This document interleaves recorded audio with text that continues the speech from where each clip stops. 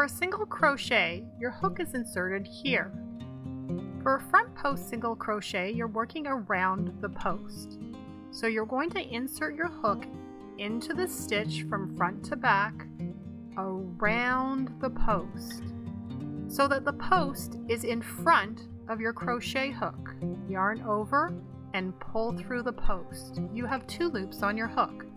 Yarn over and pull through both loops to complete the stitch.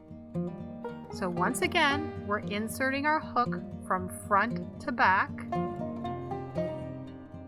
and around the post. Yarn over and pull through the post. You have 2 loops on your hook. Yarn over and pull through both loops to complete the front post single crochet.